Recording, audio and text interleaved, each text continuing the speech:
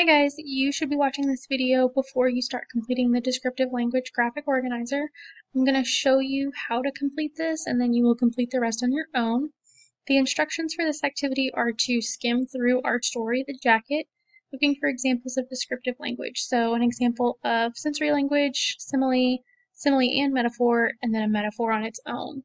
So I'm going to show you how to do this with the simile and metaphor.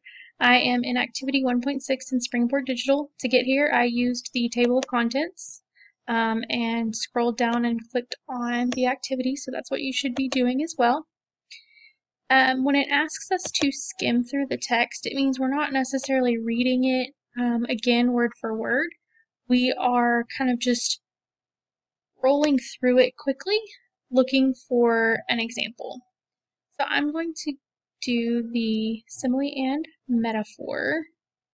And I know here in paragraph 10, it talks about how I finally scotch taped it closed, but in rain or cold weather, the tape peeled off like a scab and more stuffing fell out until the sleeve shriveled into a palsied arm.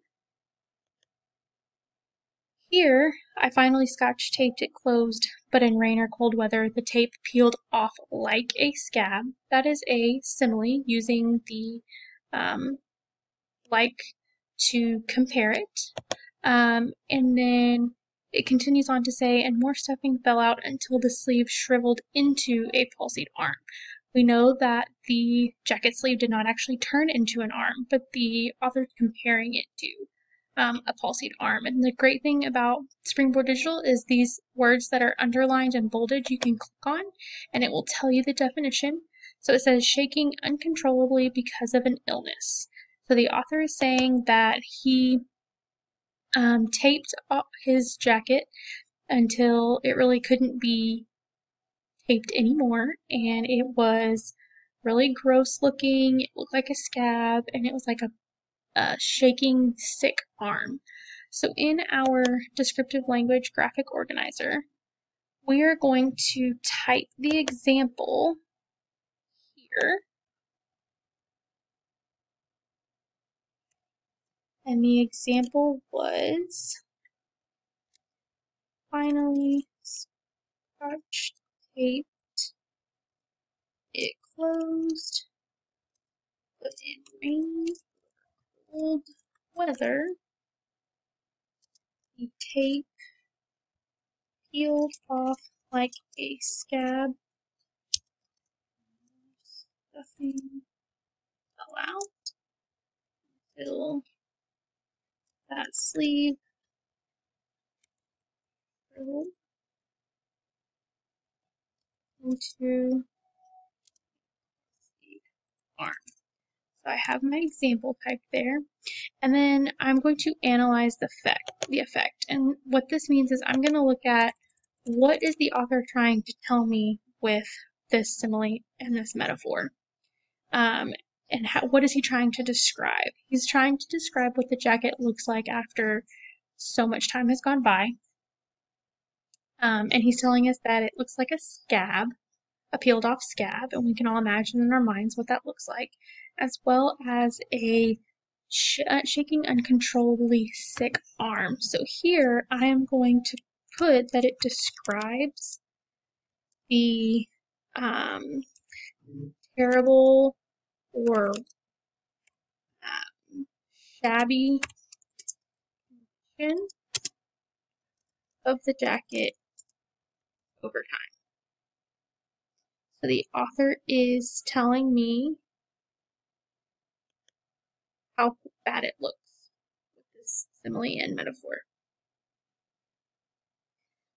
So after I've looked at kind of what the descriptive language is trying to do, I'm then going to decide, was it effective? Did it really achieve what the goal was here?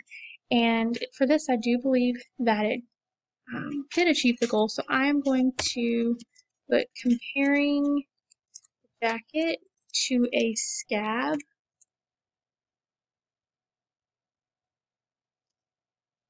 and a arm is effective because, and it's effective because it does give me an idea in my head of what it looks like, and it gives me the idea that it looks almost unhealthy. It's no longer put together well. It looks almost sick because he's describing it with a peeled off scab and a palsied arm. So I will say it makes it seem like an unhealthy thing. So you guys will do the sensory language one, the simile, and the metaphor on your own. Type your example here. And then remember, when you're analyzing the effect, you're putting what was the author trying to describe or trying to communicate to us with the piece of descriptive language. So here you can always start out with describes and then tell me what it describes. And then here, remember, you're telling me, was this effective? Did it really achieve the goal of what was over here? And you will always do that by typing it is effective because, and then tell me why it was effective. As usual, let me know if you guys have any questions.